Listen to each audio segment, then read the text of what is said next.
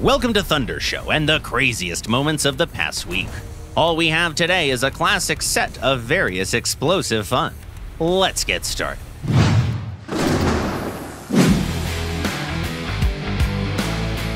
Do you remember the operational procedure for takeoff? Launch the engine, pull the throttle, accelerate, engage flaps if you have any, then use your cannons to demolish an enemy LA-200 that wanted to hunt some helpless aircraft.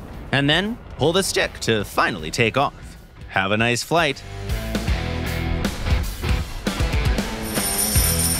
Those who say that Andrusha has a large blind spot in the front seem to have never heard of a secret Soviet trick to shoot point blank. Just speed up, find a hill to use as a ramp, and wipe out the target mid-air. Tanks hate this stunt.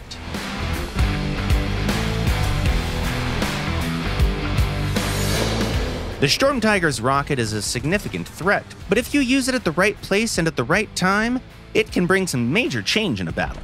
How major are we talking? -5 vehicles, almost in no time. No second chances today.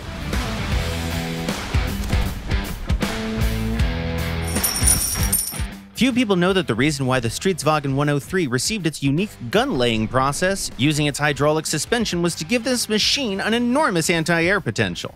Don't believe us? Watch this. Here's another one if you still have doubts. Waiting for the right moment. Barrel up. No, barrel down.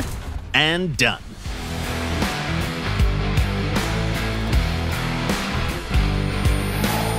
This one isn't just a moment, it's a real thriller. Yes, this pilot's carrying a nuke, but look at that score. They only had like 1,000 left when they took off. And each second the score dips lower and lower. Is there any blue left at all? No, they're not gonna make it. And they do! They drop the bomb at the very last moment and snatch that victory.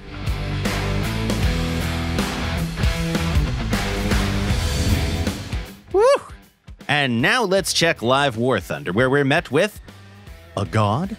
We greet you, O Zeus, you striker of terror, you thunder bearer, you all-seer.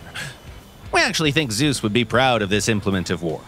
More so if you know that this camo is used by a Greek demo team named after him. Stunning.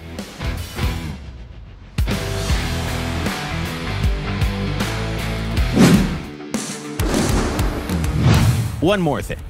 We've recently asked you about your favorite camos from Live War Thunder. How about custom missions? Know any hidden gems? Share them in the comments. And of course, send us your replays. Looking forward to your emails. See you!